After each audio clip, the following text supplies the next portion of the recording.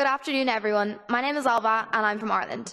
I was the chairperson of the IRA group and our topic was security and human rights. We were posing the question, is it acceptable to restrict human rights when security is at stake?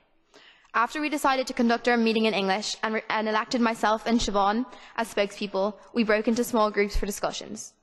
We gave each group time to present their proposals and time to rebut each other's ideas. Some talked about being in favour of limiting some human rights, whereas some were in favour of limiting more. Some wanted temporary sanctions, and there was a lot of controversy and debate, which was good, as it showed everyone had a great interest in the subject. Everyone cooperated fully, and it was a riveting debate with great ideas. And I think we are all very proud of the final report that Siobhan will now present in detail. Thank you.